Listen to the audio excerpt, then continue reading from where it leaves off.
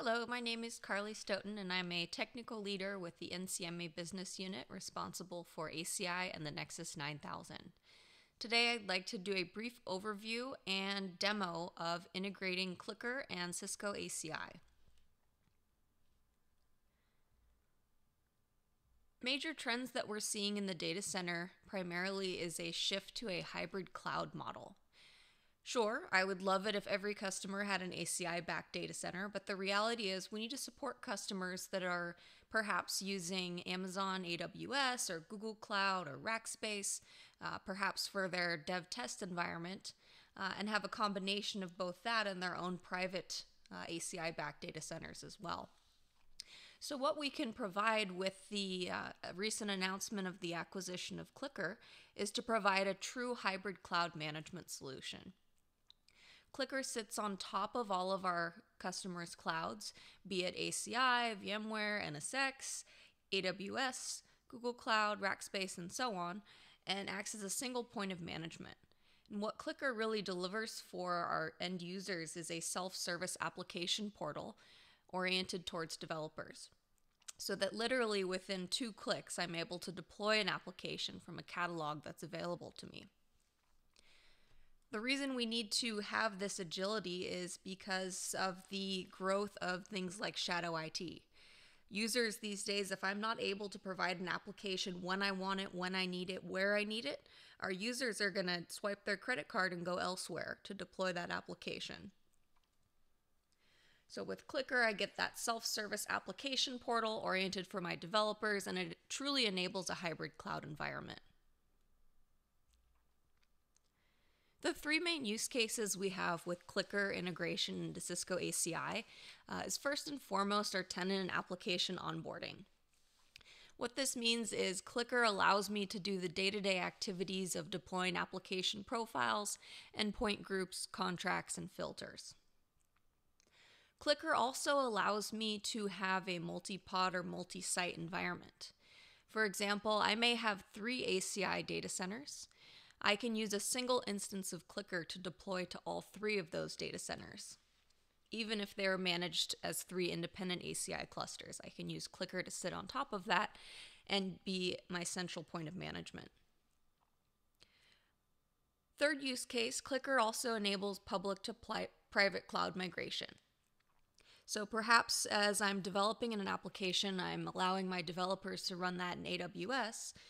As it goes through the application development lifecycle, I may want to move that application in-house onto my production gear, and CliQr does allow you to migrate workloads from one cloud to another. Let's take a look.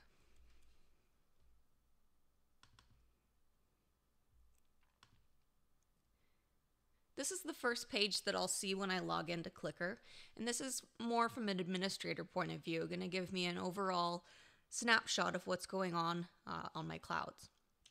So first thing I'll point out here in the upper right, you can see that we have 3 clouds that we're able to deploy to. We have an Amazon AWS cloud that we're connected to, and I have 2 ACI VMware-backed data center clouds.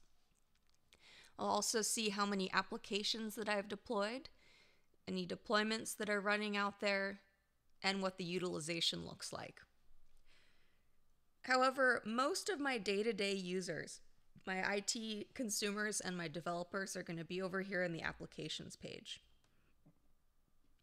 This provides a catalog of pre-built applications that you can import from CliQr's site and from elsewhere that define what an application looks like. And this is what really gives you that true one-click experience of deploying an app. So let's say I'm an IT user and I need to deploy a new roller web blog. I'm going to start a corporate blog for within my company. I can just go ahead and select this application, give it a name, and then all I would have to do is click submit here, and CliQr would go ahead and deploy these virtual machines and push the policy to ACI. But I want to point out a couple of things on this page before I submit. First thing here is this idea of tags. If I have different tags that my administrator makes available, things like dev, prod, and stage, what they're able to do is cloud governance. So maybe I select that this blog is production tag. The effect of that is different clouds will be exposed. So if I'm an administrator and maybe if I have dev test virtual machine, maybe I only want these clouds exposed. Notice that the AWS cloud went away. So I can do tags to determine which clouds are exposed to my end users.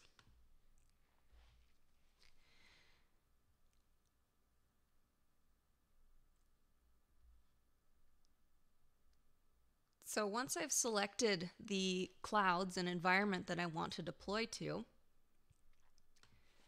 let's say this is a production blog application, we can see that this is a 3-tier app. We've got a database tier, an app tier, and a load balancer in the front. So this is an application that's already been modeled for us. But of course, from that applications page, we can model our own apps as well. My day-to-day user will go ahead and select this blog, click submit, and CliQr will go ahead and deploy these virtual machines. And on the back end, what it's actually doing is pushing an application profile, endpoint groups, contracts, and filters into ACI. If I go over here to my controller and I look at my CliQr tenant that we've already configured to talk to CliQr, I can see there's this new application profile based on the app that I deployed called Carly Test Blog, and I can see that this has already been modeled for me. I've got the 3 tiers that I mentioned, the database tier, load balancer, app servers. I have contracts as well, and you'll notice that there's also filters in there for specific ports. Since this is a well-known application, CliQr knows which ports need to be open and available and permitted between the different endpoint groups. So this was all pushed on the back end. Now that I have CliQr integrated with ACI, all my day-to-day use is going to be through CliQr. You would need to initially set up the APIC controller. You need to also do the fabric configuration from the ACI interface. And you also still need to, today, create bridge domains and VRFs through ACI. But once you've done that initial setup, our day-to-day workflow can be done from the CliQr interface. So this application is deploying. It takes a few minutes to deploy these VMs. They're being pushed out to a VMware server that we have connection to. So we can see this sample deployment. So 2 clicks, I was able to deploy this application on any cloud that I needed to run it on. And the beauty of this is the infrastructure configuration is abstracted away from my end user within CliQr. Notice that I didn't have to even understand what an application profile was, what an endpoint group was, what any of these ACI concepts are. Whether I'm pushing to AWS or pushing to ACI on the back end, CliQr is able to negotiate and translate that configuration and push the appropriate policy to the appropriate cloud. Now, if I'm more of an application developer, I'm probably going to want to model a new application. I have these pre-built applications that I can import, but maybe I want to go ahead and make a new application or make changes to an existing application. The beauty of CliQr, if I'm modeling a new application or making changes, I simply have a drag and drop interface to model that application. I have the services listed here on the left that I can import from different sources. So maybe if I wanted to add another web server, it would be something as simple as a drag and drop and then mapping the dependencies within this deployment.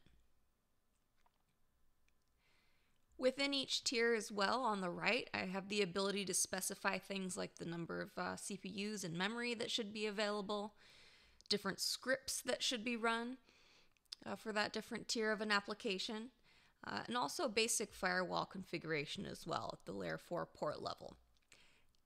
So this is pre-built for me for these apps, but if I was modeling my own, I could put the ports and protocols in here. And effectively what this is doing on the back end is adding these as subjects of filters within a contract back on the ACI side.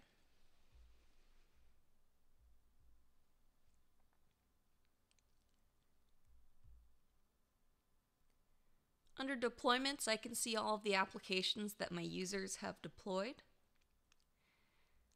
And there are a lot of interesting pieces in the admin tab as well.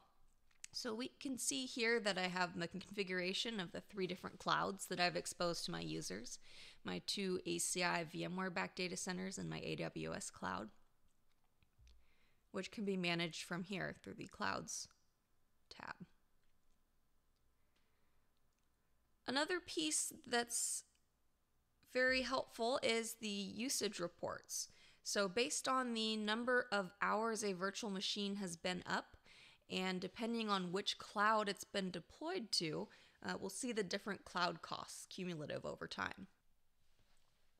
This gives me a great way to do things like charge back to different departments depending on the amount of hours and clouds that they're deployed to. I can also do very granular multi-hosted environment by creating things like usage plans, bundles, and contracts so that I can truly deliver this IT as a service and charge back based on usage and utilization. Also have the ability to do multi-tenancy, and as I mentioned in the beginning of the demo, these cloud governance tags that allow me to choose which clouds are exposed to my end users and where the users are allowed to deploy to based on the tag that they select. This has been a high-level overview of CliQr. Again, my name is Carly Stoughton. Thank you for watching.